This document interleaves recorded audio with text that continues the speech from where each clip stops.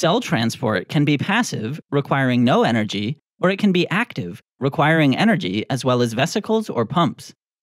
Passive transport includes simple diffusion, osmosis, and facilitated diffusion. For all three types of passive transport, transported substances go from high to low concentration. A concentration gradient means that there is a disbalance in the distribution of particles of a substance, and so there is an area of higher concentration and an area of lower concentration. There are chemical gradients, electrical gradients, and electrochemical gradients. A chemical gradient forms due to a difference in solute concentration on different sides of a membrane. On the side with a higher concentration, particles collide more frequently and thus are pushed across the membrane to the other side more often. Eventually, a dynamic equilibrium is reached.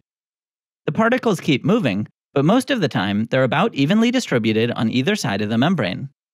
Similarly, an electrical gradient forms due to a difference in charge on either side of a membrane. An electrochemical gradient combines the effects of electrical and chemical gradients to determine the direction that ions will flow across a membrane. In simple diffusion, substances just go straight through the cell membrane. The cell membrane is a gatekeeper. It's a semi-permeable membrane, which means that it is only permeable to certain substances. Facilitated diffusion is similar to simple diffusion, but substances cross the cell membrane via transport proteins, which bridge it. Lastly, there's osmosis, which is a type of diffusion in which water molecules cross a semi-permeable membrane from a solution with a high concentration of water molecules to one with a low concentration of water molecules. A concept related to osmosis is the labeling of a solution as isotonic, hypertonic, or hypotonic. An isotonic solution is one that has the same solute concentration as another solution, so if the two were separated by a semi-permeable membrane, there would be no net movement of water. A hypertonic solution is one that has a higher solute concentration than another solution, so water will flow into it from the other solution. Meanwhile, a hypotonic solution has a lower solute concentration than another solution, so water will flow out of it into the other solution. Now let's cover active transport.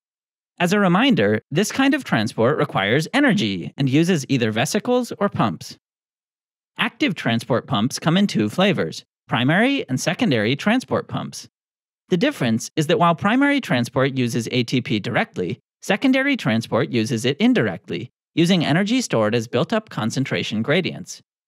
There are four types of primary active transporters: P-type ATPases, such as the sodium-potassium pump; F-ATPases, such as ATP synthase in mitochondria or chloroplasts; V-ATPases, such as vacuolar ATPase; and ABC transporters, which stands for ATP-binding cassette transporters, such as MDR. Secondary transport requires energy stored as a concentration gradient built via primary transport.